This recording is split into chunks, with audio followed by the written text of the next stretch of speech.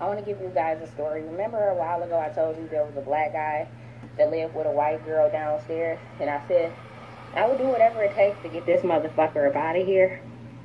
Yes, he's gone. Yes, he's gone. Believe me when I say, when I'm out for somebody, I'm out for them. Alright? But yeah, he got kicked off the premises. And I'm very proud of myself and my efforts to get rid of him. I told you guys I was going to keep you updated on the status of that, but I haven't really talked about it. But yeah, I saw him in his bags and his shit maybe a couple weeks ago, and I have not seen or heard him since. And I've been getting a really good night of sleep because of that. Now it's this other black guy that moved in downstairs. Every other day I see him with a different woman. All these women are Hispanic and shit, but he's a typical loser.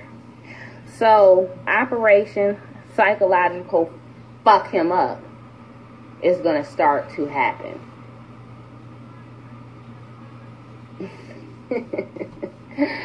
I won't say what I'm going to do or how I'm going to do it. Just know his life will be a living fucking hell.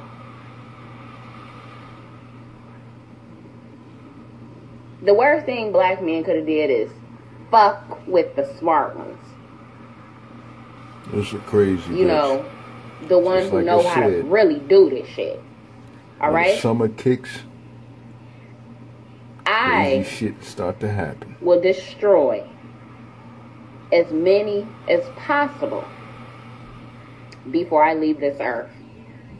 Mentally, emotionally, psychologically, I'm coming for you, black man. I'm coming for all of you that I don't feel are worthy. Cut through this alley. What's going on, tubers? It's 3:54 in the morning. It's Sunday morning. Saturday night for Sunday morning. 4th of July weekend. Damn, let's see. I'm going to stand by this light real fast so I can show you guys my Muhammad Ali t-shirt I've been getting a lot of compliments on today. Can you guys see it? You see the champ, RIP, with the fist? Nah-ahh. Muhammad Ali, the greatest that ever lived. The greatest fighter that ever lived. Look at it. Well, we're going to the store because I ran out of milk. I forgot to get that earlier today, so I can have it with my oatmeal and raisins and shit. All my healthy stuff. But what I want to speak on is that little clip in the beginning that I showed you guys with this erratic, crazy sounding black woman. Now, it took me back to like 8 years ago. Well, around that time, that was probably 9 years ago or something like that. When I lived downtown Long Beach, and there was this, first off, I never, like I say in my videos, I never claimed myself to be a pro-black person, meaning I'm not pro-black because ever since, excuse the language, but ever since I started fucking, my first girlfriend I've ever had was Hispanic. She was Mexican. So, and then most of the females I've ever dated in my life, as far as long-term relationships and shit like that, have always been Latinas. Now, I have my share with sisters too, but that's the reason why I don't classify myself as pro-black, because of that. But I love my people, you know what I mean? And I support my people. So, but what I want to say is that I dealt with an individual like that before, when I used to live downtown Long Beach that had the same mentality. And she happened to live right across from me, like next door at the top level. And she was very disrespectful, but she always had like a little attitude towards me in a way, because I sensed that since my ex from way back was from Nicaragua, you know what I mean? She was a Nicaragüense. She didn't like that, you know, but she never disrespected me in my face or nothing like that. But I will say is that she kind of like tried to make hell for me in a way. Like when I would receive FedEx packages and shit, when I was selling shit online on eBay and shit like that, it was always some kind of problem where I always had to contact the seller and have them reship something that supposedly that was delivered into the building and shit that I never received. Oh, shit.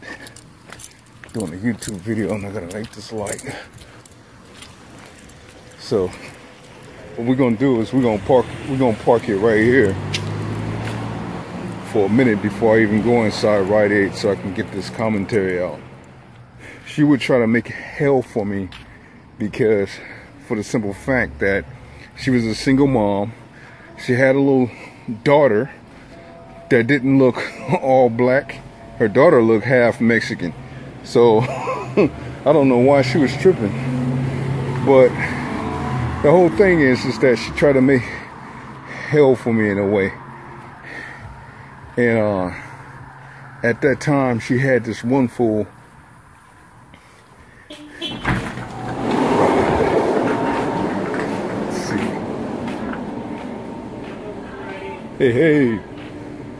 So back to the commentary before I get my groceries out of here. What I'm saying is that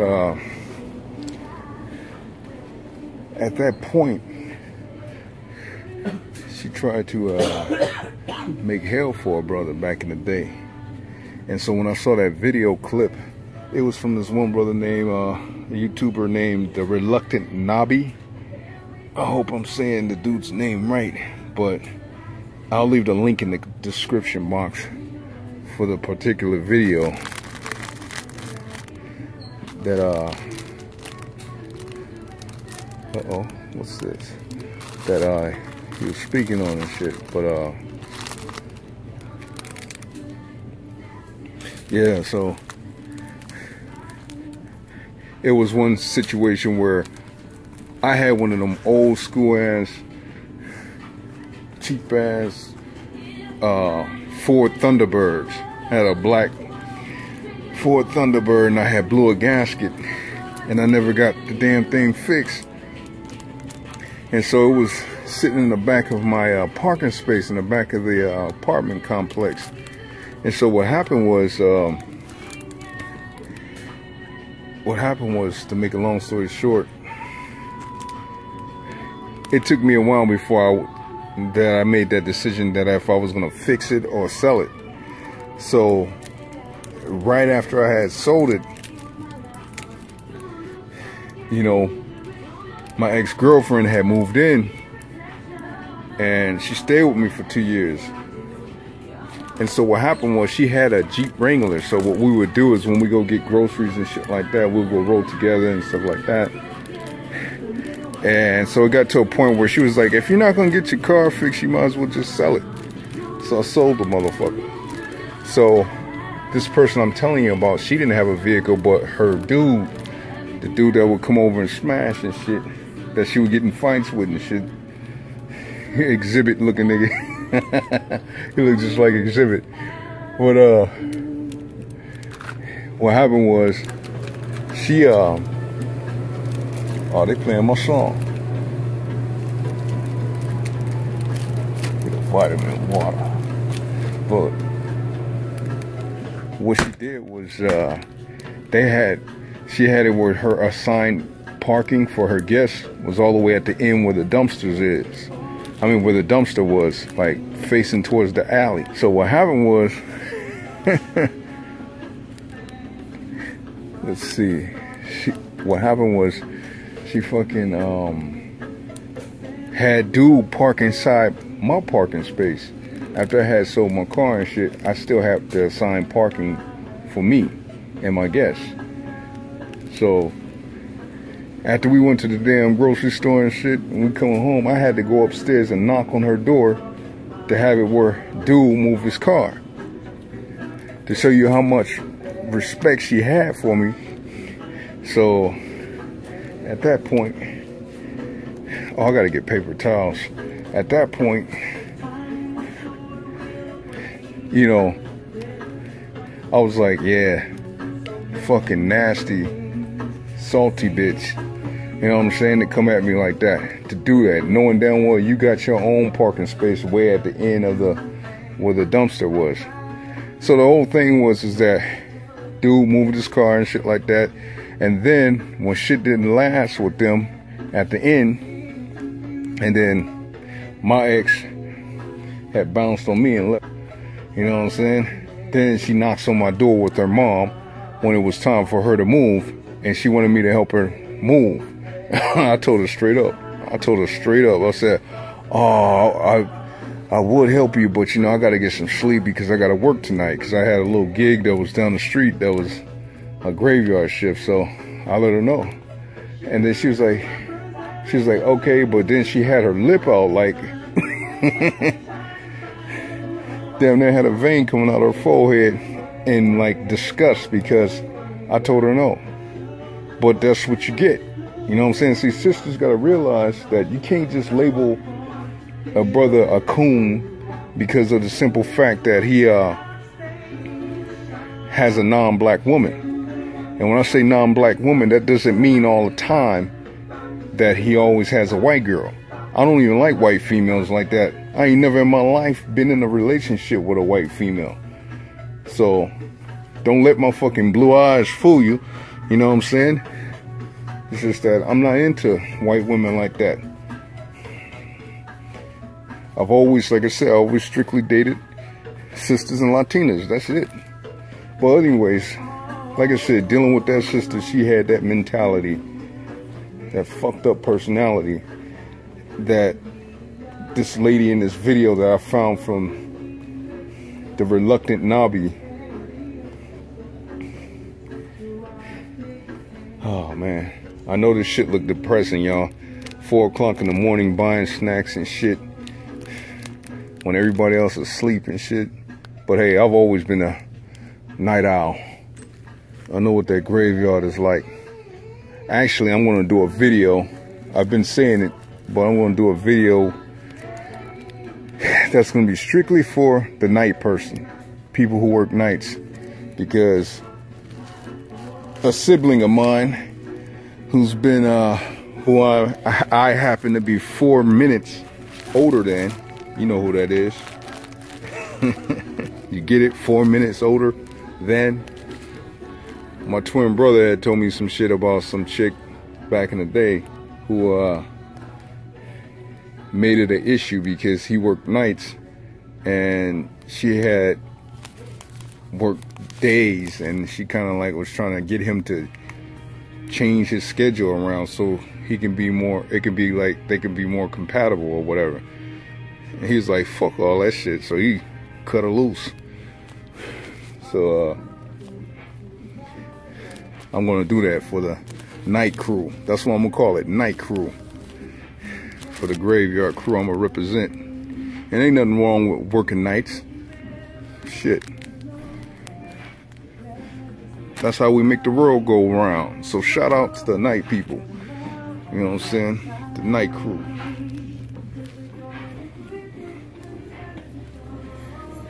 Oh, let's see what else I need to get out of here. Alright then, tubers. Feel free to sub. And I'll catch you guys on another one. Nah-ahh.